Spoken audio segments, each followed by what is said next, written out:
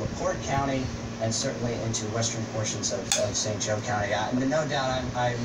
guarantee you we're going to be getting some pretty good pictures, at least in the New Carlisle area, maybe immediately south of some pretty big hail, quarter to maybe even golf ball size hail. And the tornado warning portion of the storm usually on the southwestern corner of these storms, and we haven't checked out velocity in a little bit yet, so we'll go back to that and show you exactly where the rotation is with the storm continuing to see that tornado warning in place until